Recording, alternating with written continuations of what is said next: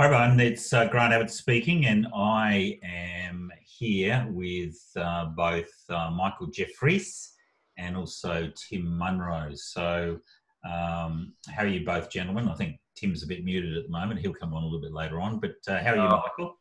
Fantastic, Grant. Good morning, all. Yeah, so I know you do a lot of, you obviously help us out at Lightyear Group, and you're a director and do all our capital raising, you're our CFO, you're a man of all bodies, so to speak. And you've got a lot, so we're going to be looking a little bit later on in terms of the PPSR and also getting the relevant, ensuring that we get the relevant PPSR registration, mortgages, so on and so forth. So we'll be tuning into you a little bit later on, but I know you've used the Protector a couple of times. How are you finding it? It's a fantastic product. I mean, there's nothing else currently in the marketplace available that protects clients' personal and business and other assets. I know we were talking about it the other day. I was just like so super surprised when I know every trust that I've ever been involved with, there's UPEs, etc., and hardly any of them are secured, which seems to be dangerous, particularly if it's a trading trust. And look, passive trusts are completely different, but a trading trust, not to have those UPEs secured at any instance is a bit of a worry. No, I mean, and we see, not only UPEs, but director loans, shareholder loans that are sitting there that are unsecured as well. And we'll discuss it later, but there's a lot of importance around the actual documentation and the registration and the timing of that. So, okay, cool. So let's move on to the next slide. I got first involved with this capital protection strategy using capital protection trust through Shane Ellis, who's an excellent lawyer up on the Gold Coast. Still around, does some great work. Shane had the capital protection trust, and I did it myself for my business. And I must admit, there was a big flurry of documents, and really it was, again, a gift loan back strategy. And congrats to Shane for introducing me to that. It certainly did great wonders for my business and took the weight off my shoulders around asset protection.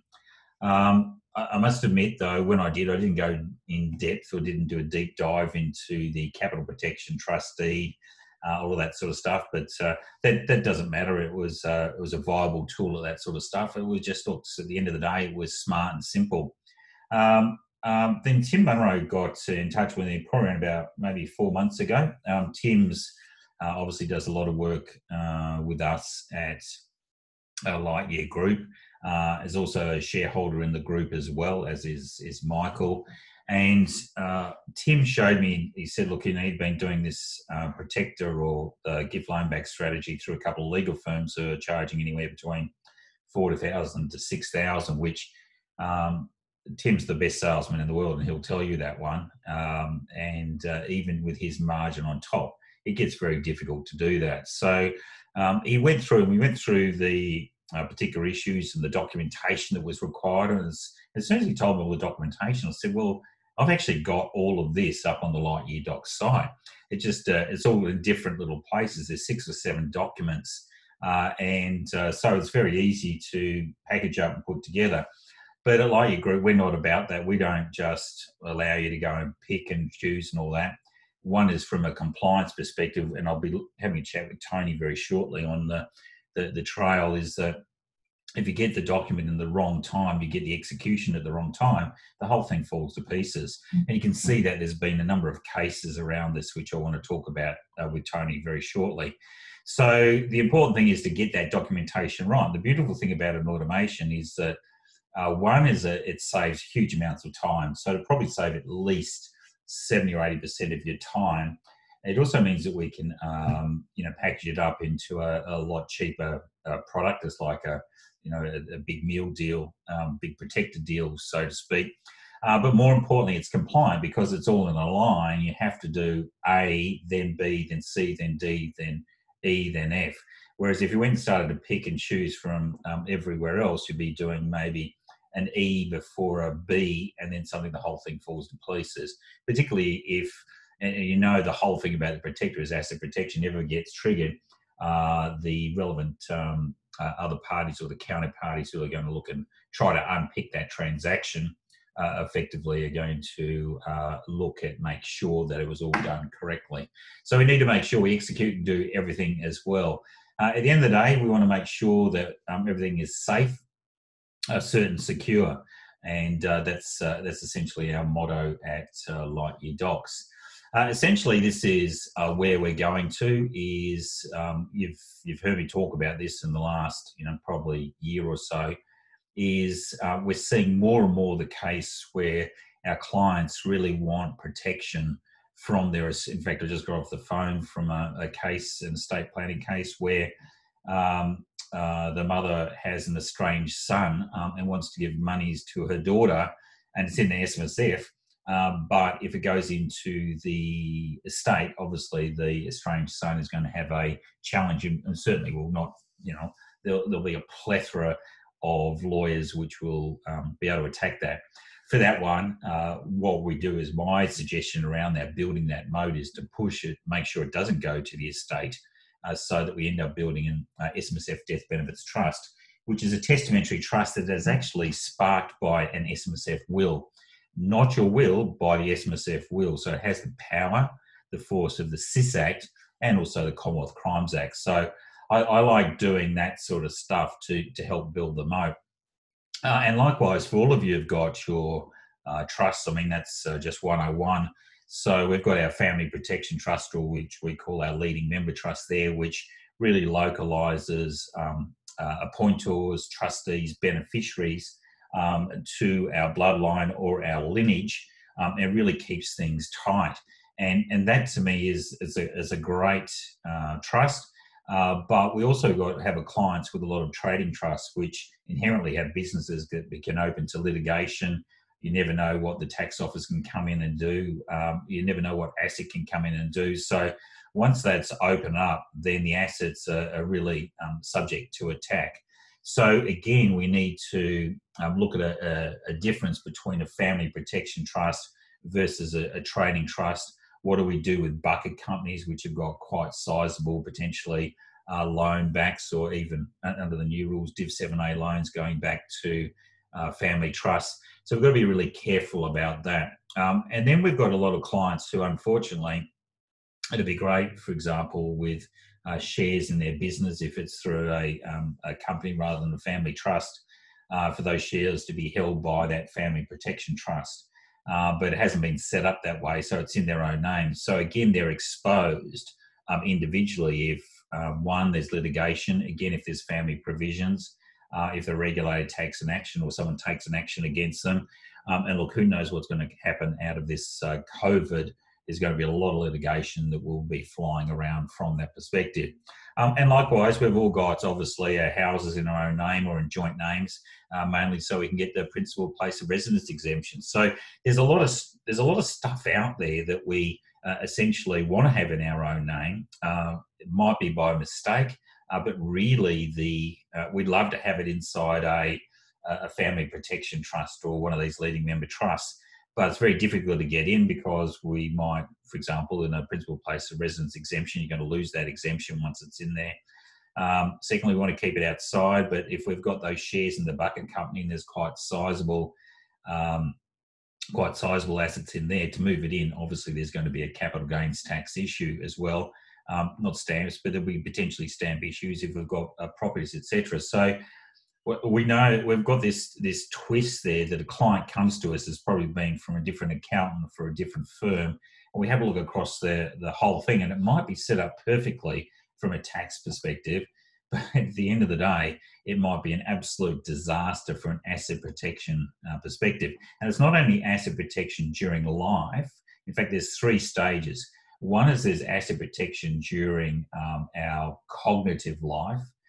Then there's asset protection in the event that we lose our mental capacity. And then finally, asset protection in the event that we die. And you can't just leave one without the other. We need to look at it all encompassing. And again, we want to build that moat as large as possible. And more importantly, see who the dangerous hordes are who are coming in to attack. Now, when they attack, they don't attack just as of right. There is a plethora of lawyers who come out and obviously attack these sort of things right from the start. So I think that is absolutely crucial. So what it looks like in its base form is that what we've got is a client, and we'll talk a little bit further about other assets and all that. And I know Tim's got a few stories there for us. But in essence, what we do is we look for the net equity that we have in a range of assets. And that could be, for example, the bucket company. It could be investments. You can see here it could be a motor vehicle. It could be a principal place of residence. It could be a range of investment properties. Now, what we do is we don't transfer those in. I mean, ideally, we could transfer shares in. If there was no CGT issue, then I would go straight through and transfer the shares in. And you can see on the left-hand side here, the Family Protection Trust or the Leading Member Trust. Again, it's a passive style because it doesn't make sense transferring the equity by way of a gift over into one of these trusts.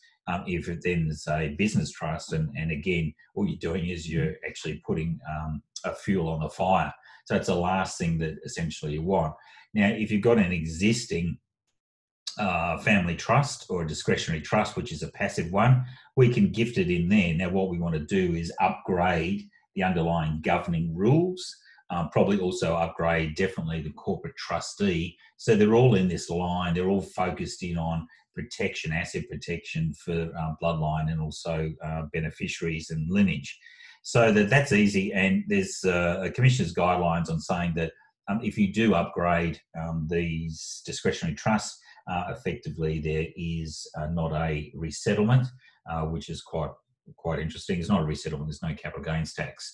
So you can either go and you'll see with our protector a little bit later on, we can either build a trust through our protector, which is again a leading member or / family protection trust, or alternatively we can then upgrade an existing trust that we've got.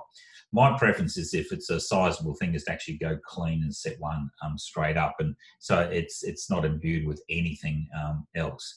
So what we do is we look at the net equity there. This is from our individual. You can do it obviously jointly, which is okay. You can do it from bucket companies inside. You can do it from existing family trusts if you want. You can do it from UPEs, as Mike will talk a little bit later on. So we gift the equity of that over to the trust. Now, when you gift, you have to understand, once you do a gift, for example, a lot of us, well, some of us may well be making deductible gifts prior to 30 June. Now, if I gave a gift to the RSPCA, I can't go and claim it back. A gift is a gift is a gift. And provided you've got a good, strong deed of gift, there is no clawback. You see in, for example, in Ataya's case, where there was a loan, or it wasn't a loan, it was sort of like this umbrella sort of loan or amounts that have been lent, etc. It was argued that effectively it was a sham transaction. But if you've got a proper deed of gift, then effectively that's it. So once it's over, it now sits, or that equity now sits inside that family protection trust. From that, though, is you can't just gift equity over. You have to do it by way of some form. And what we do is we use promissory notes, and usually long-dated promissory notes. For those of you on my session yesterday, promissory notes are the best thing ever inside self-managed super funds for those last-minute contributions. If you haven't got the cashola, you can use a promissory note. The same with minimum pension payments. If you haven't got cash, you can use a promissory note. So promissory notes are equivalent to cash, equivalent to a cheque, and certainly, again, we've got to make sure that our legal documentation is right on point.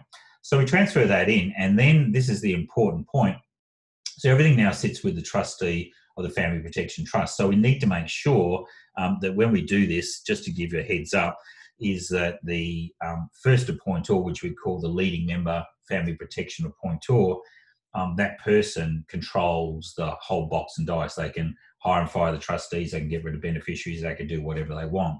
Now, the big issue there is who's actually going to take control after they retired, or alternatively they're incapacitated, or they die, or more importantly, if they're getting attacked personally, whether it's through the family court, whether it's through litigation, they need to peel out of there and not be part of that trust anymore. So we need to have that succession planning, which is really the skill of building one of these trusts.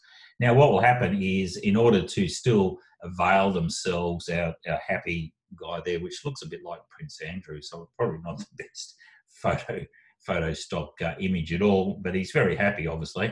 not like Prince Andrew. But what we need to do is have a genuine loan agreement from the trust down to the individual's concern, and that loan needs to be secured, which is absolutely crucial out of that whole process there.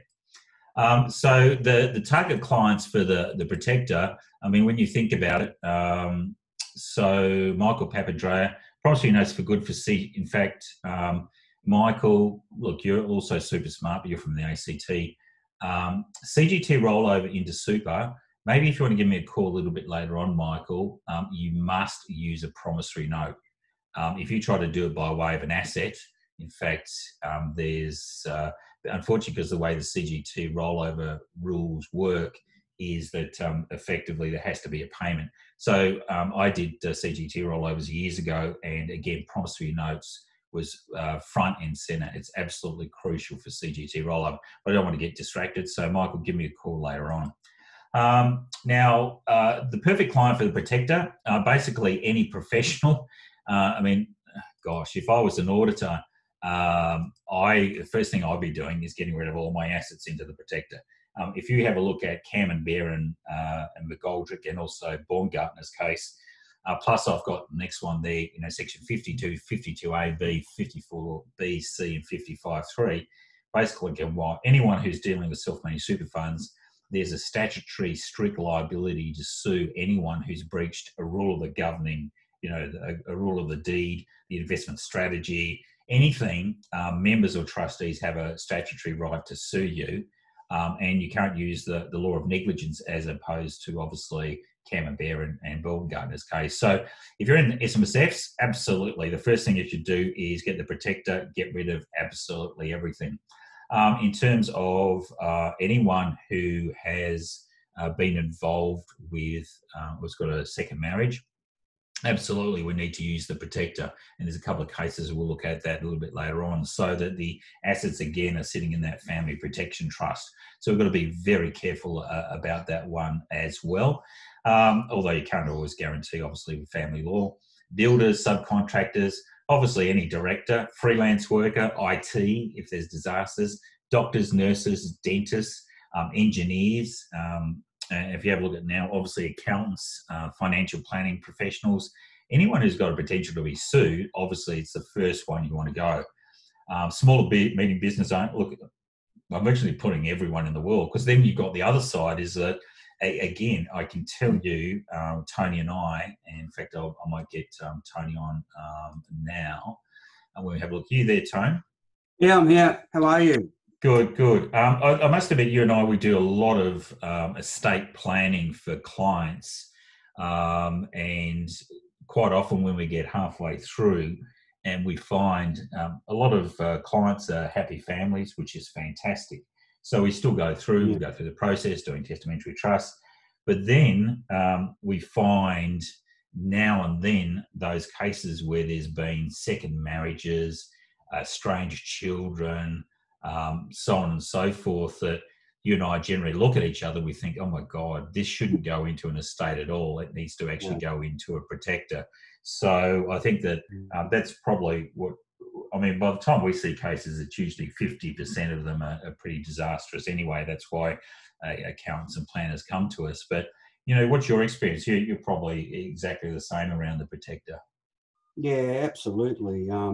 Look, what... so we know that we're just coming back very quickly to the gift and loan back scenario, is that these types of arrangements can be effective where there is a need to manage risk or otherwise remove the value of the asset out of one's individual name.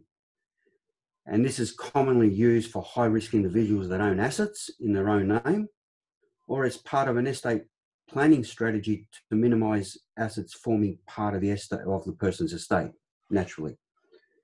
However, you probably, sorry to jump in there, it's probably, you nailed it there actually, is the term high risk. I would actually probably even, given the fact, I mean, we were having a chat yesterday, how many new lawyers are bouncing onto the market in Victoria, and the market is pretty stuffed after COVID, but how many lawyers did you say were just admitted? There were in Victoria. There were 140 lawyers that have been admitted in the last 2 weeks. I know, Now, and that's I don't crazy. I know. mean, they've got to do something. That's crazy. I don't know where these young kids are going to find work or what they're going to do at the end of the day, but it's a little bit disappointing. But after 100 grand's worth of hex, I think I don't know how the hell they're going to pay it back either. So Yeah, well, that's where that litigation comes in, and I think that if you get a good litigation case, so you're talking about high risk. I would look at if I could have a look at myself or yourself or anyone who's on the call today, if there's a 50-50 risk, I'd be going to protector, maybe even less, because it's better to be safe than sorry. Because we all know that once you get into a litigation fight, you're looking 2 or 3 years of your life, the stress, the concern. And that just, look, you've been involved in quite a few from the litigation side, and I know you're always telling me that it's best to settle, but quite often they don't settle because it's a feast for lawyers. No, that's right, exactly. They don't want to settle. They just want to go in for the kill in the courts and do a 5, 6, 7 day trial, rack up some fees of over 200 grand, and at the end of it, nobody's a winner. Not the client, neither is the plaintiff or defendant, and and the real winners, as you know, are the lawyers. Exactly. Now, in Pelly and Nolan, which is an interesting case, that was a family law case where the father had supposedly lent $500,000 to a son. $300,000 of it was by way of a loan agreement. The other $200,000 were just bits and bobs and here and there, which is not bad. I wish my dad had some bits and bobs to give to me.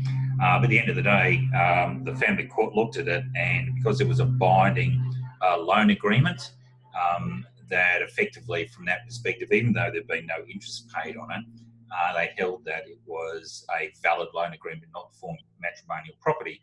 Whereas the other amount of money that was sitting there basically was left outside and effectively was caught up in the family court as matrimonial property.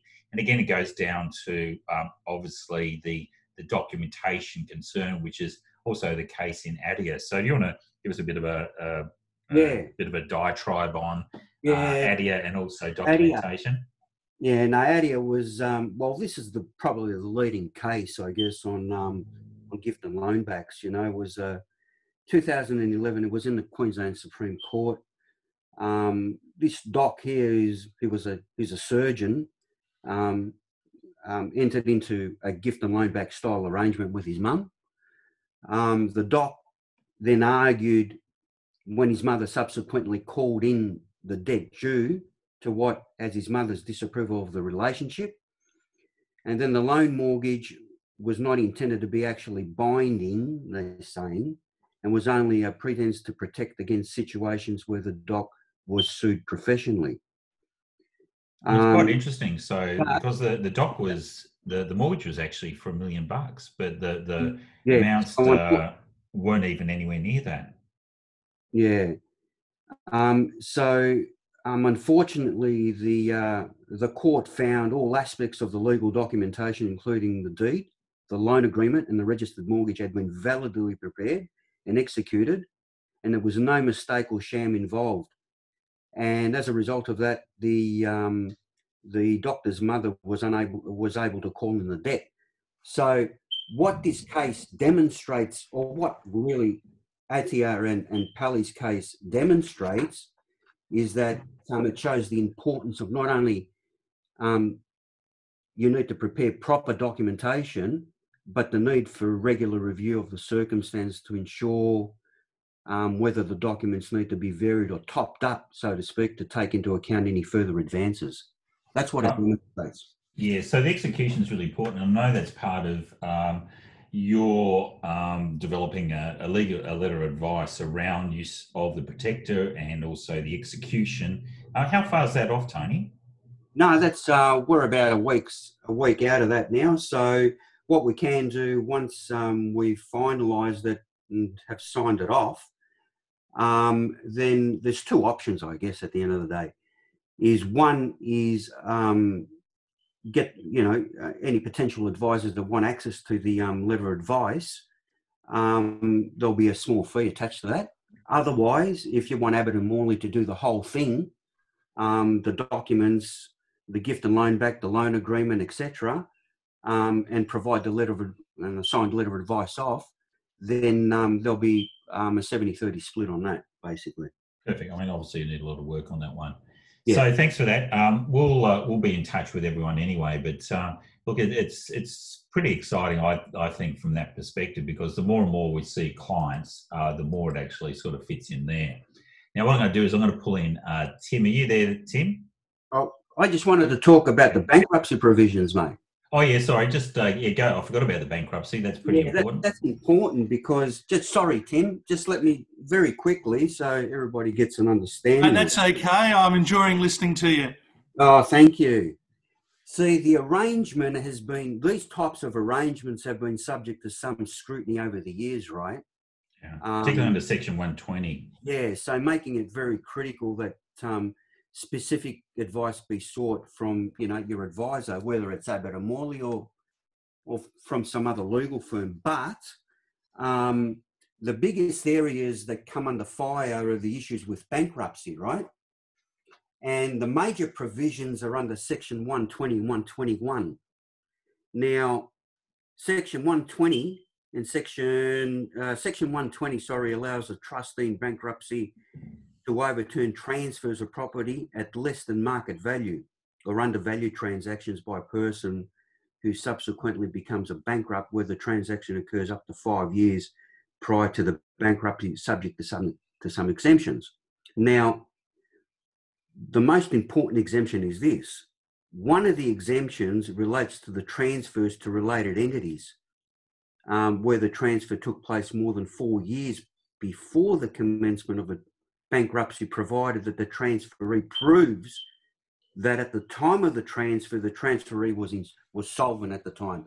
So you can't do it after the fact, or else you're gone. Yeah. You got to do it before the fact, right? And make sure that you're solvent at the time when the transaction is executed. And it's particularly if it's a gift, obviously it's going to be undervalued. Exactly. So that's 120. Now, however, this is not the only way that the main purpose requirement can be satisfied.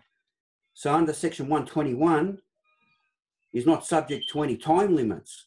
That's defeating, if you're trying to defeat the creditors for any purpose, well, there's no time limits there. You're finished.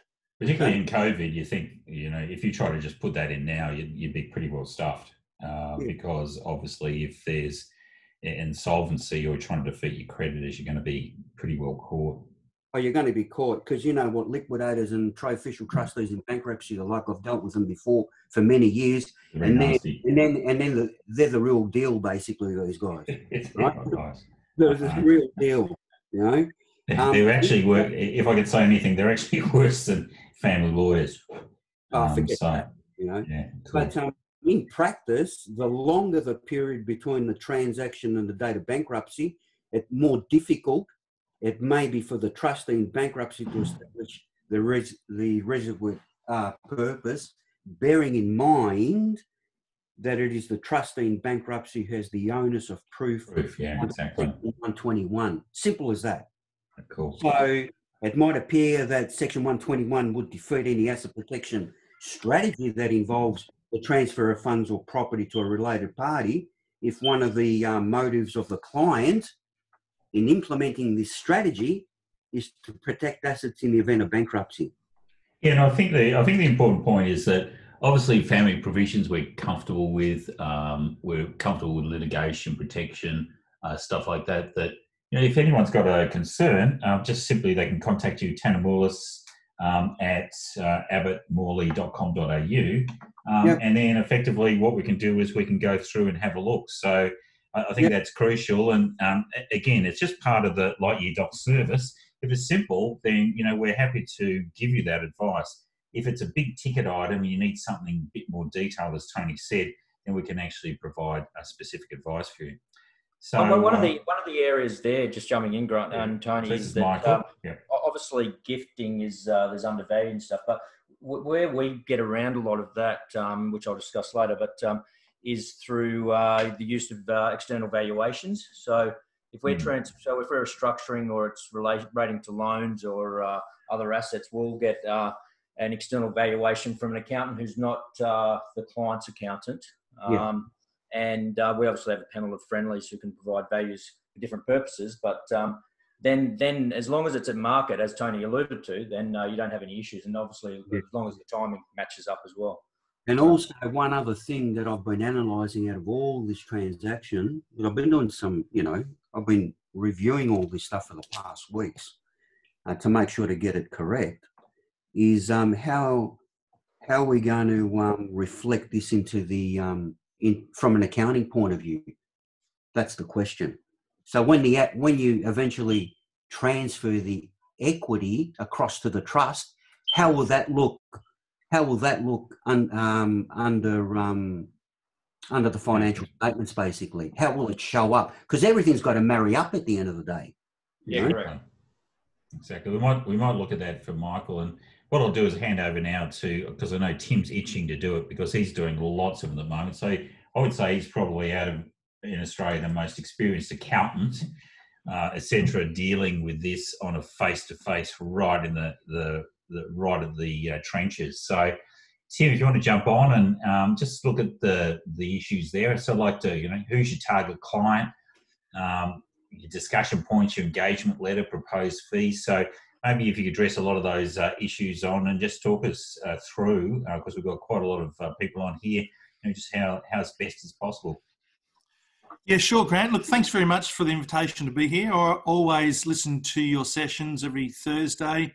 And I know that our team, listens to the recordings, and it's great stimulation for thinking. And when you started doing these sessions in July last year, I was listening and just got me thinking about all aspects of our clients and our business. And I've been a really big accountant for looking at asset protection as the foundation for everything we do. If you get the asset protection right, you actually end up getting good tax effectiveness at the same time. And it's taking a step back and looking at the bigger picture.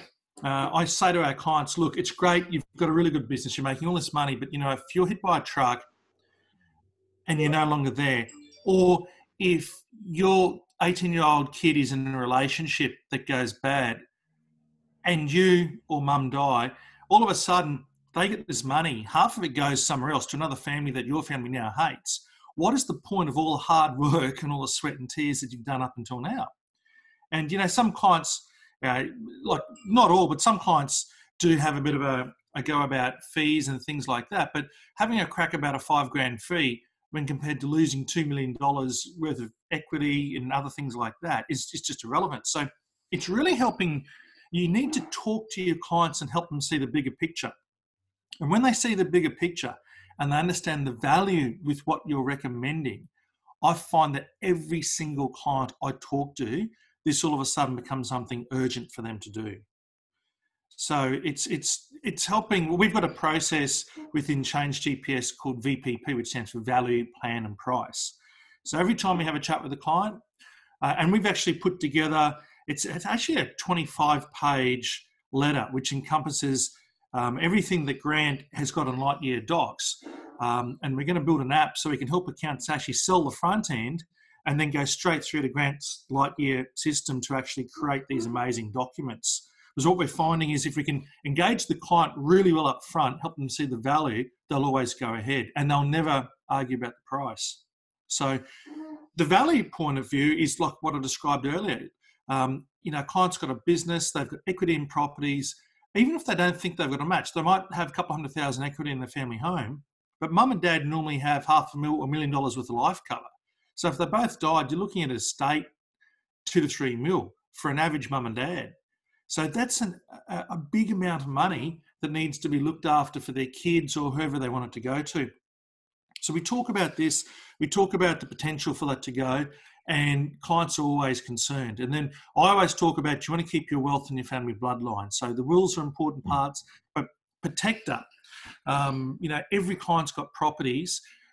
So when we talk to them about, not just the will, but we want to have your equity in your properties protected in a way with the right trusts, so your family members are hardwired into those trusts and nothing can tear that apart. And I use that word hardwired into the documents, and clients just love it, Grant. Yeah. So, and that's what you've got in your leading member documents. So if anyone here hasn't looked and really got your head around the leading member trusts and constitutions for the trustee companies, you've got to do that so you can understand just how amazing this is. Because you've got that solid... I think it's also, I know you're at the forefront, I know Michael is as well, as the days of compliance. I know accountants are so super busy at the moment with compliance, but effectively when you're doing compliance, you're really just acting as the, commissioner's, not agent, but, you're doing stuff that clients don't necessarily care about. But I just wanted to pick up that issue you were saying is that the key words or the key phrases or the thematic that you have where clients become super motivated around this, the protection of the bloodline. That's the key. Like when I say, look, you want to keep your wealth in your bloodline, and explain that it can be done. A lot of clients say, I didn't know you could do that. I say, yep, you can. You can have it written in the documents, and you can make certain that using something like the protector, you can actually have your equity automatically in a leading member trust. We call them family protection trusts, automatically in there, and no one can fight about that. And they go, wow, that helps me sleep better at night. And so it's just getting those touch points with clients. And you're right, this is when it's going, it's not the compliance, it's going beyond that. It's going into something that your clients really want. So a big thing for everyone listening today is, please do not assume that your clients don't want this. Do not assume that your clients don't want to pay for it, even though times are tough at the moment and they mightn't have as much cash. There's ways that you can get your clients to pay for this. And we use quick fee, other things if clients want to pay it off over time. But I've never had an issue with the client paying up front for this work when they understand the value of it, Grant. So it's important that you get it priced properly. Yeah, so when you do your pricing mechanism, do you look at it on a scale of the equity that is actually protected, or is it just some other mechanism? No, so a couple of things. Every time we start this process, most of our clients don't have a leading member trust. Like we could upgrade an existing trust, but you just don't know what the skeletons are in the closet. So I always say, look, you got to start, and the letter that we've put together, which will actually turn into an app, and I love it just to kind of push a button and link straight to Lightyear. So it's a different question, Grant, we'll have to take.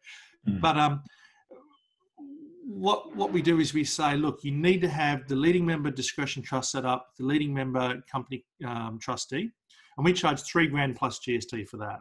That's the starting point. And then to do a protector for the client, we will charge per property $5,000 to $6,000. So we don't charge a sliding scale on equity. But that's probably a pretty good idea. But I've just made it either $5,000 or $6,000. Sometimes it's a little bit more complicated with what we need to do for the client. But yeah, that's the standard price that we charge. Which is pretty typical of what most legal firms charge anyway. Yeah, the thing is that the documents you've put together are exceptionally good. That's why we're using them, and the process is exceptionally good. And it's not just signing off on the documents, but I'm sure you'll cover later. It's getting the second mortgage registered. It's getting all the other bits and pieces. There's a few little fiddly bits that need to be done. So the documentation part, you've made it really easy for us. And obviously, like I did 2 of these 2 days ago, and had to sit down with the clients, had to do their ID and photograph it, and a few little things like that to assist the process. But exceptionally valuable. And the clients, once they finish signing off the docs, you should see the relief on their face. This is one of the most important documents they feel that they have signed. So we're rolling out we're offering to every single one of our clients, Grant. We're just slowly going through our client process. To me, it's actually more important than a will, personally, because it covers you during life, in that incapacity, and after death. Whereas, will is, look, you've heard me talk about wills. I can't believe it that all these lawyers draft up wills, and then you've got lawyers on the other side who then attack them. So what's the purpose of that? Anyway, thanks a lot for that, Tim. Much appreciated. And again, I know you give a lot to the industry. It's great. And I'll hand over to Michael. I know, Michael, you do a lot of, thanks for that. I know, Michael, you do a lot of stuff around this asset protection and the process. And look, we've developed, particularly in Queensland, part of the pack is that it throws out the relevant mortgage documents, which can then be sent off to a solicitor for registration, which is absolutely crucial. But we get, questions all the time about PPSR and all of that. So, I think that security issue is essentially where I know you and Rod have done a lot of work on this. And if you just want to talk us through that and give us a bit of background. 100%. I mean, I couldn't agree with Tim any more than what he's just said. I mean, when I'm doing bringing on a new client, in particular, I guess in an accounting consultancy perspective, the first thing I do look at and draw up is their structure and look at their risk areas and what documentation's there. So and that's where you can really, as Tim alluded to, add real value that's perceived by the client. And as Grant mentioned, it's not the compliance. Clients often leave accountants to other accountants or displeased with their accountants because of they're just doing compliance work. They never hear from them and they never add them any value to what they have. So it's a big step to do that, and it's fantastic what Tim said. So as Grant mentioned, I wear a number of hats on companies I'm on, and one of those is a asset risk protection business, and it works, I'd say predominantly 99% of its business is from referrals with accountants, financial planners, mortgage brokers, and other advisors. And it's a two-way stream in which they refer clients who generally may need to look at asset or risk protection due to potential creditor and what I usually term the creditor and creditor issues, which can be ATO, other creditors, and the like. And so we work with those advisors in terms of their clients. We engage them. We have a team based in New South Wales and a team in Queensland that does the work. I just provide a bit of consultancy into that business, but so we'll work with those accountants. They maintain and manage the client, and if there's work that, say for structuring, for example, let's say Tim passed on a client, then we actually go back to that accountant and get them to do that work. So, and we also use another, as I mentioned, a group of them in terms of doing valuations. If there's finance needed, we have finance and funding solutions, but if they need finance, so and that ensures that accountant or advisor maintains that relationship. So that business does, so Eventum Optimum does work around securing director and shareholder loans, UPEs, which we're about to talk to, creditor and creditor negotiations. We protect assets and de-risk. We restructure in some cases. We have a panel of liquidators we deal with. Some that are more friendly, I guess, than others, you can say, but we have to deal with a panel of them. We've had a large amount of success. Just last week, actually, I was going to say, is there such a thing as a friend? Yeah, there is. Just last week, we had a client who had a $1.3 million director loan that we managed to settle for $10,000. It was the company was in liquidation. We don't, as I've mentioned there, so we work for the clients, not against your clients. As Grant discussed earlier, the problem, liquidators are working for the creditors. That's the hands down. But we try to get the clients back into a position that hopefully they don't have to go into liquidation. Sometimes they do. Sometimes it's we just can't do anything about it. But we try to manage that process and protect them as best we can, whether it's using products such as the Protector, which is fantastic, I mentioned, and also using tools such as the PPSR. So using light year documents, and there's a number of documents we use that we're in the process of getting, which I've spoken to Grant about. We'll get up on light year docs, so we utilise those documents to protect UPEs and director loans. So yes, it's possible to secure them. The most important things, as which Tim said, Grant said, and even Tony said, is documentation. So it's important to have the right documentation, and it's important to secure that documentation and that transaction. And there's certain timing in relation to when you actually put that into place. Pre-PPSR, I should say the PPSA, so it was 45 days. Depending on the type of transaction and what you're actually securing, there's different timelines, but and also depending if you're talking about a client who potentially may be facing creditor or predator actions. But generally, I mean, if you refer to, say, UPE that's going to a bucket company, you're referring, there's reference in the Corporations Act, and it has to be within 20 days of it becoming enforceable. So effectively, that would be when that beneficiary becomes entitled to that distribution or that UPE. Is PPSR easy, or is it? I know you do it day in, we day out. Do. I've gone onto the website and it's a bit befuddling to me personally. Yeah, we've got our own account, and we've got several accounts, but our team does it. It is. You need to understand how it works. It's not too difficult, and the cost of actually registering on the PPSR is minimal. Where the cost is and where the importance is in relation to that documentation and also the transaction. And as Tony mentioned, it's extremely important in terms of say loan documentation, that if there are additional funds advanced, that either documentation manages that, but even better still, that you put new documentation and you update that PPSR position. So I mean, by securing director shareholder loans, UPEs, it allows us, I mean, especially from our Eventum Optimum perspective, to rank ourselves ahead, or our clients ahead of creditors and predators such as ATO and other unsecured creditors. There's certain dollar values in relation to that, but it means we've been able to get funds out to directors ahead of any ATO debt being paid, which is a fantastic position. Yeah. And you know, another area we saw, I know we're talking about principal places of residencies before. Another area which I mean, I saw as going through doing public practice, and I still see a number of accountants even recommend it, is that they talk about either joint tenants in common, and Tony can probably jump in here as well, or tenants in common. I mean, joint tenants in common is where you have 50-50 ownership, and then tenants in common, you can name percentages. I've foolishly, in years gone by, done tenants in common held percentages where it's like 1 and 99% with my wife, because I thought I'd maintain control and she wouldn't be able to sell it. The stupid thing is, because that's good. That's really good for family law. Yeah, well, the stupid thing is, and where we get and we find clients and they come unstuck, is if your spouse is on a lower income than yourself, and which is in my circumstances, so I'm obviously the main breadwinner.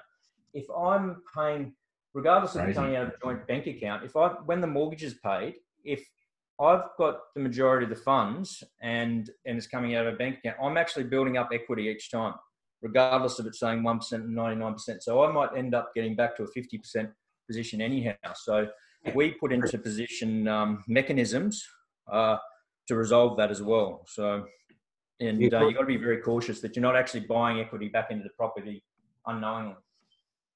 That's correct, Michael. Correct. Cool. Well, thanks for that, Michael. We'll send out all these slides so everyone can look. I just need to, for the last couple of minutes, I think, I'm just going to show you how to build a protector really quickly. So obviously you know, everyone's interested in that. But as I said, look, I've got 9 minutes. It's 10:51. So let's see how quickly we can go. I'm unlimited, so I don't have to worry about it. All I have to do is just put up here a protector, and then that will pop up. And so I'll go in, I'll start the document. I have to find obviously a folder. So what I'm going to do is I'm going to do a clean one. I'm going to call it the Jeffriess folder. Start to save that. Then I'm just going to start. And you can see it's a pretty simple process. Now, because I've set up a folder, I'm going to, oops, sorry, I actually have to go and pick the folder now, silly me. So what I'm going to do is, there's the Jeffriess folder. I start, and then what I'm going to do now is just work through the interview really quickly. So the main thing I need to know is the parties and also the net equity. So because it's in a folder, I'm going to put Michael's protector. and we can use either internally, or we can use the Abbott Mourly logo, which is highly recommended. We put in the common party. So I'm going to have the individual here. So I'm going to have John, so I won't use Michael's stuff. 5 Smith Street. And this is all going live, so just show you how quickly it can be done. 2000. Now, if I wanted to, now this is the person who's going to be doing the gifting. So this is the first one. So if I wanted to, I can add another person, such as the spouse. But more importantly, what I'm going to do is I'll add another now, and that's going to be the trust. So I'm assuming here that I've got the Smith Family Protection Trust. And I'll go back and just change the typos. Sorry about that. If you've got any questions, Michael is going to be there for us. So I'll just put in here as an individual. I won't. I'll use a company as a trustee. So I'm going to use Smith. And again, you want to have this quite separate from any other trustee company you have. And you'll find with our leading member, the good thing is that for the leading member, or the key person who's the appointor, if they resign, die, incapacitated, get divorced or whatever, they get binned. But more importantly, their shares are cancelled, and the next person in line is the one who takes over. And that's really crucial out of that whole process, is building that line of succession. So here I've got a couple of directors. I'll put in there John Smith. And then what I'm going to do is I'm also going to put in his son, Max Smith, who's going to be the next person in line. So that would be the first successor, much the same as Charles. Is the next in line for the Crown, which is the same thing.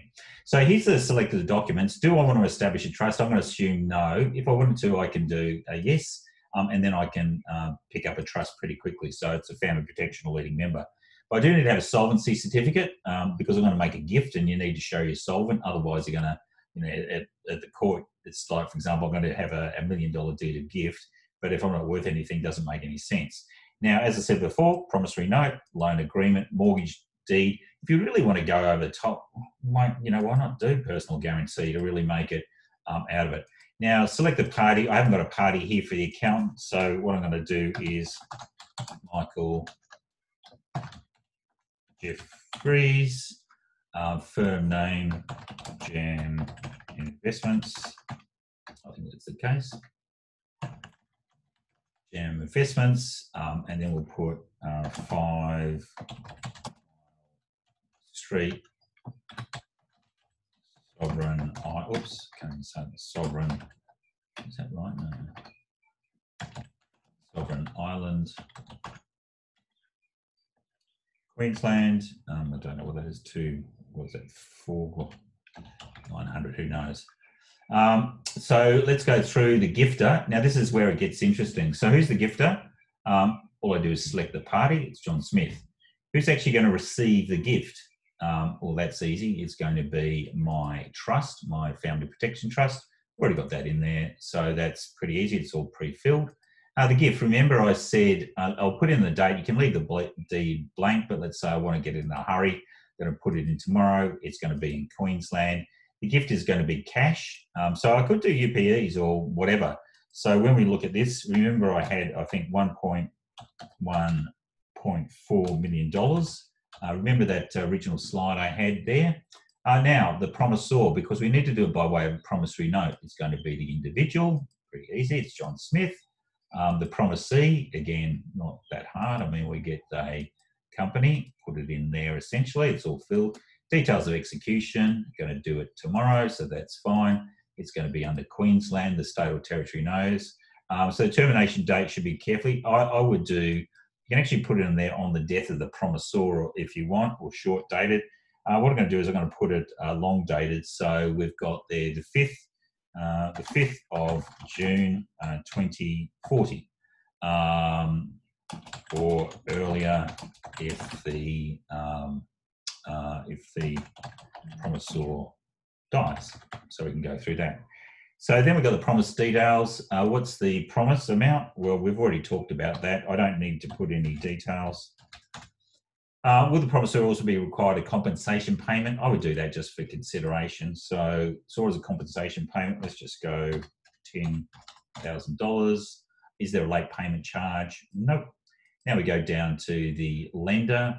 The lender is obviously going to be the trustee of the trust. We've already got that in there as well, so that's okay. The borrower is pretty easy. That's going to be the individual because they want to use the assets. So John Smith. So we go through that, the agreement, the loan agreement. We're again going to do that tomorrow. We want to do this in a bit of a rush. Date of commencement of the loan, same as the promisee. Queensland is the territory. Fixed rate principal loan amount obviously is 1,400,000. Loan term 20 years. Oops, sorry. Just go through 20 years. What's the commencement interest rate? We'll just go 0.2%, so that's okay. Interest payable at the end of the loan term. Deed of personal guarantee. Well, yeah, remember we said we wanted that, so we're going to do that in there as well. Is the guarantor the same as the borrower? Yes. Date of mortgage deed. Yeah, okay, so we're going to do that. We've got real estate here. I just want to show you actually something. What I'll do is I'll actually just change this to Brisbane. I just want to show you. I printed it out. So this is going to be Queensland. That's for 4,000. So I'll just change that. And you can see actually, as I change that, everything else changes through the system. So that's how easy it is. Agreement details. I've got a mortgage. I'm going to do it over real estate. And then I need to put in the details of the property. So what's the folio number? L510540. That's okay. The address, 10 Brown Street, Broad Beach, Queensland. Then we go through for, I forget what it was, I used to live there anyway, 4898. Are there any additional terms and conditions in terms of the mortgage? We can put whatever we want in there. I'm just going to go no.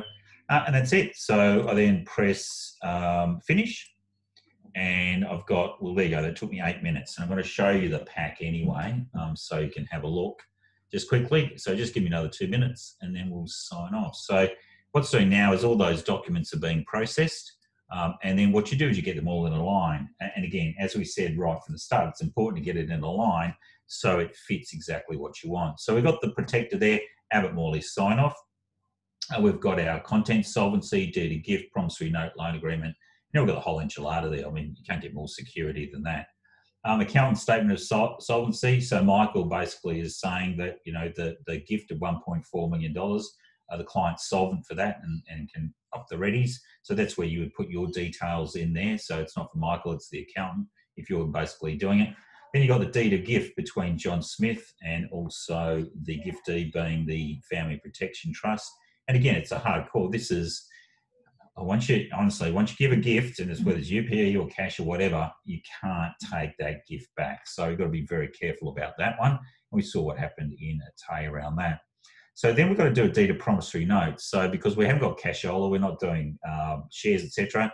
So we do the promissory note. You can see there, when I've gone through here and the promisee, it means that what I've done is I haven't pressed a button. So when you can see code there, I'm going to have to go back in. I'd have to relaunch and then just tick the right button. So obviously I didn't do that there.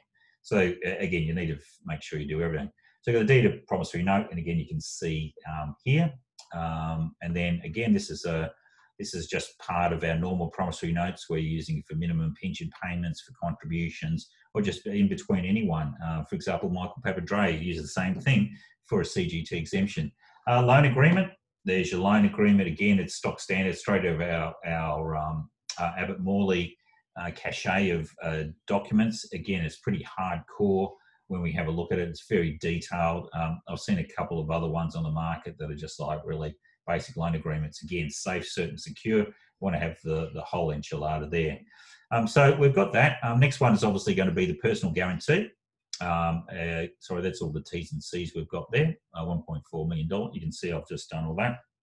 Portfolio.